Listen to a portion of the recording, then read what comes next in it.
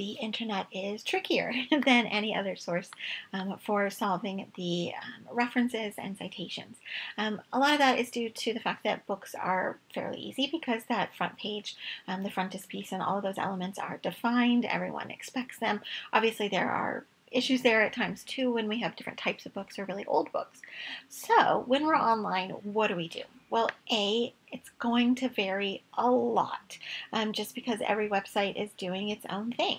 Often as not, if I'm looking at a specific website, I scroll down to the very bottom and I look for information that says like copyright, and it usually gives a range of times. So it may say, copyrighted 2010 to 2020. When I see that range, I choose the closest date or the furthest out. So if I saw a range of 2010 to 2020, I would pick 2020 for that website.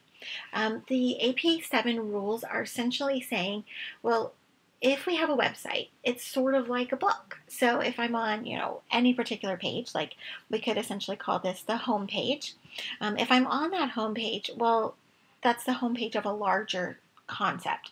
So they are citing it as sort of chapters. They're saying, well, I could write down who wrote this. So in this case, we would probably have anonymous because we have, just like an open source to a big chunk of information. Or we can look for those as well. And then, so for instance, even then, like this has information down here about Zondervan. So we'd probably say Zondervan Corporation, and then we would put, if the date at the bottom had been 2020, we would put 2020, and then we would put homepage, and then this page link. So all of that gets tricky, right? You're just going to have to look and try, and always feel free to send me a note and ask for support. But what we're going to do today is look at how we pick a Bible and how we figure out what that should look like. So I'm starting here with American Standard Version. Another great tip is that when you open a link like this, where you can scroll for all these different types of things, what you can do is while you're within that is start to type. So if I typed the word new, and that brought me closer to if I wanted, the New International Version. I can type King, and I can get closer to the King James Version. I'm starting today with the American Standard because it has some really interesting points that I want to raise. So that helps me find it. Then I can either just go to that particular Bible, or in this case, I'm going to go to Hebrews 11:6, because that's what I was working on with someone. So we get all kinds of info here, right? Like it's got extra information, it has commentaries we could go click on. I always like to have that chapter part, so it starts to give me sort of in context what's happening. That can also be great.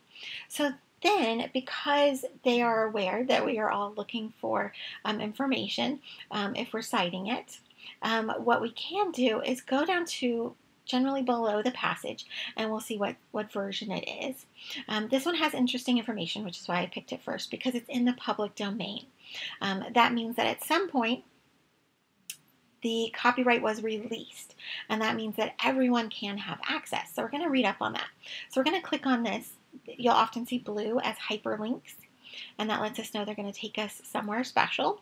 And you'll see that there are 3 pages about it. About the American Standard Version, the book list, so that lets us go through whatever we'd like, and then some copyright information, which in this case is all about it being in the public domain. So you're allowed to use it and quote it without any really structures. It is available in many, many places. I wouldn't have to come to the Bible Gateway to find it. But you'll notice there aren't any numbers here. I don't see what year it originally came out. I don't see anything about future copies. At some point, it was most likely copyrighted. So generally, this is a great page to go to find that info. Because of the public domain issues with this one, it's not there. So I'm going to head over here to About the Version. And that's where you're going to see lots of numbers. It talks about it being a starting point being the King James Version of 1611 and 1870. They had an invitation. They began work in 1872. Phew, it starts to go a little wild. So then, right here in the middle, I have that it was published in 1901, and in 1928, another group gathered it. So right now, that is the sort of newest date we have for it. And when we look down here where these newer dates are, what we find is that it's not the ASV. It was the basis of multiple revisions. And those revisions were things like the Revised Standard of 71, Amplified of 1965. So that tells me that we want to be up here with 1928. That's what we're going to pick. Then we have a couple of choices. We could pick a page like this as the go-to page for the link to our work. Remember that we were looking at Hebrews, but we are citing the Bible, and Hebrews is a book within it. We aren't citing Hebrews. I know that is a little weird because a lot of times we're citing sort of smaller, like a book within a series, but for the Bible, we're going to cite the whole thing, and then we're going to use the book and chapter and verse as citation elements.